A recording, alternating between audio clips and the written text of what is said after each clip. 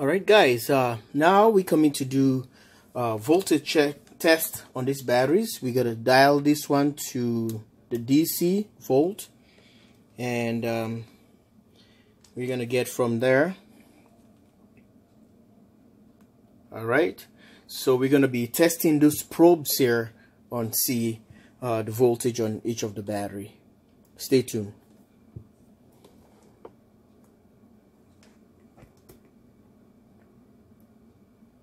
So 7.27.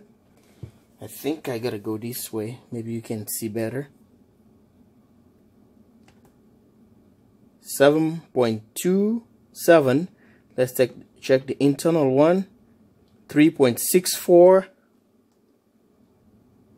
3.62. Okay, and check this other one.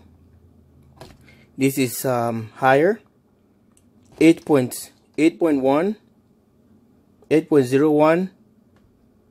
This is a 7.2. So this one is well charged. 7.3, 7.29. Check this one. Remember, 7.27. And now we go into this 7.29 and 7.29, 7.29.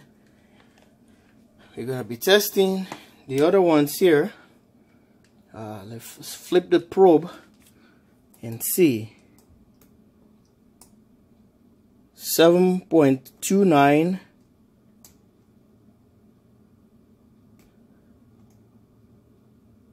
7.289,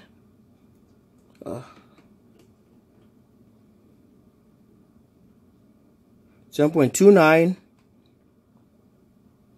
7.29, 7.29, 7.29. So it's only one that is over 8.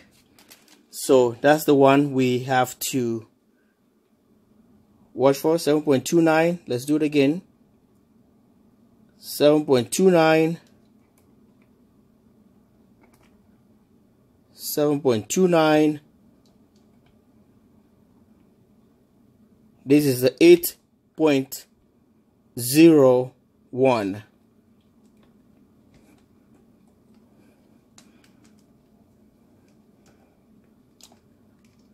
Let's test this one. See, can get this thing to work properly. Alright, let's get done with these games here. 7.27. This is the one of the lowest one, and this is one of the highest one. So we perform a voltage test, and thanks for watching. And I hope you see I'm gonna be stacking these on the next series. Stay tuned for that. Bye for now. Subscribe and share. Alright guys, we're back again. So since we have one battery that is 8.02, which is this one here, so we can write here 8.02, and this is the 7.27. So by doing so, we're gonna be balancing these batteries. Like I said, I don't use balancers, so we gotta balance these batteries. I'm gonna stack all these batteries, all positive, all negatives, and tie them all together. Positive, negatives. I can even go with the middle ones as well, and for maybe a day or two, whatever, when I have time to do all this. And this battery is going to be all balanced. The voltage, the one is higher, like this one, is going to be transferring voltage to the other batteries. And if they're all not charged and they can have equilibrium, they're going to be equilibrium equal to all the voltage and amps on each of these. So kilowatt. It's a 500 watt on each battery at 7.4, 7.6 volt. When you charge them at 8.1 or 8.15, so like the generation 2 can go 8.4, 8.3 to 4. So the max charge on this one is about 8.2. So you don't want to charge them way too high like that. So the only thing, just give them a little bit of space to breathe and whatever, as long as they're all the same. This is how I'm doing mine. I don't know how you're gonna do it. So it's just you can watch what I do. You don't have to do what I do. So it's just like a disclaimer. This is how I've done it, and this is how I'm doing it. And you can do the way you want. So I'm not responsible for anything happen to you or whatever your system. And this is the way I'm doing it. I'm just showing what I'm doing or what I'm gonna do. I'm not telling nobody to do what I did.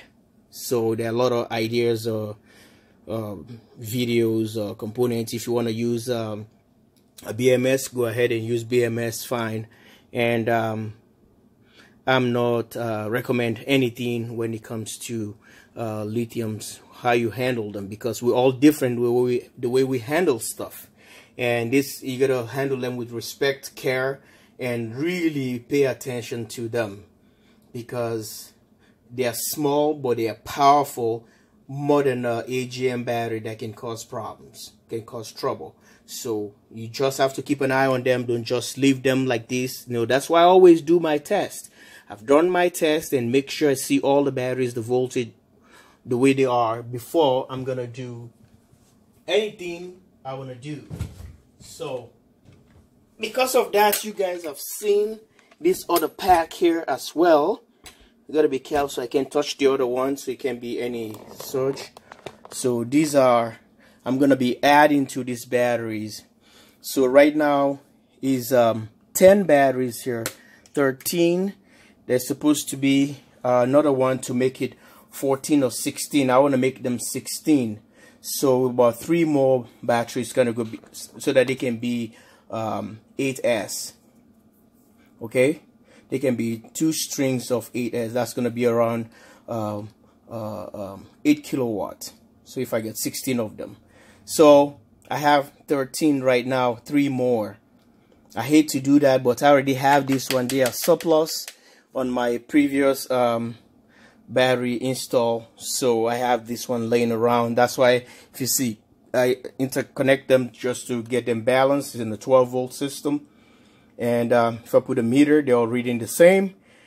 And that's what I'm gonna do. I'm gonna be wire these all in parallel, all positives, the center and the negative, positive. So it's gonna just be about 7.4, 7.6. So they're gonna balance each other. This highest one here, the 8.02, we end up having the same voltage with the other one. So it's gonna drop and transfer it. But since I already marked it, I'm gonna pay attention to this. If it's just a fast charge, or if it's a kind of a little bit, I have a problem, then I can see. When I have to connect them now in series, or the way I want them to be, then I charge them all together and see what each battery is reading on a series now, the configuration I want. Then I started looking at which one is not charging right. But anyway, this is how I'm gonna just wind up the video. I hope you learned something, and thanks for watching. This is how I do my thing. You can do yours anyhow you want. That's fine. It's your thing. So it's your project. It's your money or whatever you want to do. But this is what I do. And you watch all my videos and you see the way I handle lithiums. It's not a child's play. It's not a joke. So you gotta keep an eye on them. Anything you do on lithiums, just keep an eye and make sure. Don't just become complacent and just done and walk away, and your eyes are always there. You know, get your peace of mind, get the right equipment, get the right install, or know your configuration, especially the charges, how you charge them. All right, be safe out there, and love you guys all. subscribe, and share live from the command center of the JW Solar USA. Bye for now.